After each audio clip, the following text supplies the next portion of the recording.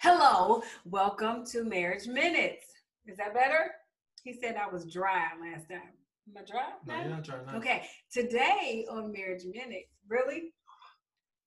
Today on Marriage Minutes, we are going to talk about emotional baggage and triggers. Like he's triggering me right now because he's aggravating me and I'm having some emotions that are stirring up from my past. All right, emotional baggage. What is that? Okay, all of us have it. It is a result of things that we have gone through as a child or in a previous relationship that we emotionally really carry with us into our next relationship. Yeah, we pack it up and put it in the backpack. Right. And we, like Dora the Explorer, we wear that thing. Right. So it could be maybe your experience of being sexually abused, or maybe your parents divorcing when you were a child, or maybe them having money issues when you were a child, or not having enough, or you being abandoned maybe by a parent, or being rejected by one or the other.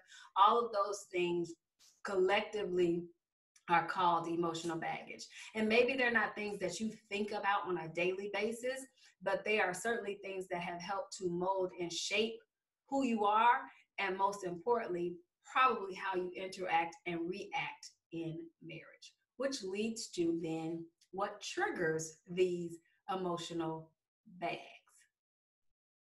What are triggers? Okay, triggers. That was a Segue, yeah, I got triggered. You'll find triggers based upon what you pack in your own backpack. Within the confines of the marriage, there'll be interaction, or there'll be things that take place that may trigger you to respond a certain way, not necessarily because of your spouse, but because of the situation and the emotion tied to that interaction with your spouse. So, for example, if you uh,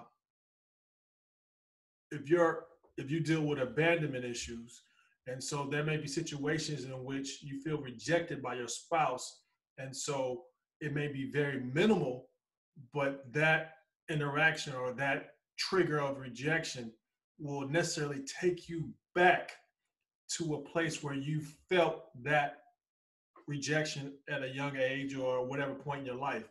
And so a lot of times in relationships and in marriages, a lot of it is just shooting back and forth or triggering each other based upon our interaction. And some of it is subconsciously, and some of it can be intentional.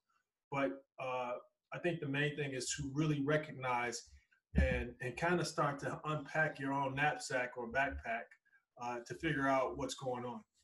Yeah, and we discovered all of our emotional baggage and the triggers that we were causing one another in counseling. So we found out that we were in this trigger cycle. And so what we were in counseling for really didn't have anything to do with it per se. It was more how we were responding to it. So when I felt like Mark was not being attentive, or maybe he was involved more with other people than he was with me, that 12-year-old little girl who felt like her father left her and left her alone, or left her feeling like she didn't have the security that she needed as a child, she's triggered. And so this 50-some-year-old woman is not responding to him. It's that 12-year-old girl responding to him. And so for a long time, all of my anger would be amplified. It would be, it should have been a 2 on whatever was going on with us, but it ended up being a 12 because I was bringing all of that baggage into the relationship. He has triggers too. I don't know why he's trying to act like he doesn't, but we were in a trigger cycle.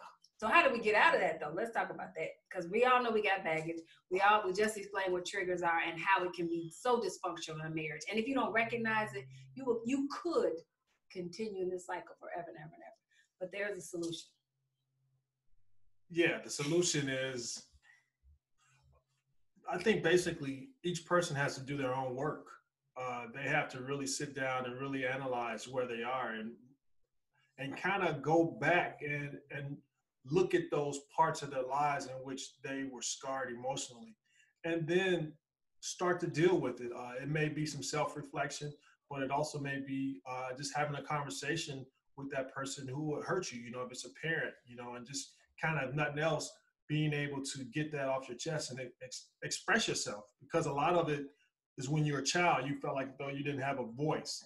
And so now that you have a voice as an adult, you may want to have dialogue, or even honestly, you may not even be able to interact with the person that caused that pain or that emotion. So sometimes, I hate to say it, you just need to sit down and talk to God and really just get it off and to say it. Sometimes having that release verbally will really start the breakdown of everything that you've been carrying in your life. Because a lot of it is we just think that's the way we are, but a lot of it is character flaws that have manifested because of these emotional hemorrhaging that we've been doing on the inside. Hemorrhaging? Yeah. Yeah, I just made it. I got it. You got it? It's just, I don't know if you all remember that little girl who was in her car and she was trying so hard to put her seatbelt on, and her dad or somebody was helping her. She was like, no, worry about yourself. Worry about yourself. That's really what you can do to eliminate the emotional the intensity of the emotional baggage in your relationship and the triggers. Worry about yourself. Do some self-work. Realize that when I'm responding to Mark in that way, is it really all him? It's about self-reflection, and it's about being aware. It's about being woke to yourself. How about that? Oh, wow. Woke to yourself. Woke to yourself. Not to what's yourself. going on in the world, not woke. to what's going on with your spouse. Be woke to yourself. Woke. That's right. Woke. All right, I'm done. So then you need to woke. So that's what we have to say about emotional baggage and triggers at his pace. Be well, be blessed. Peace.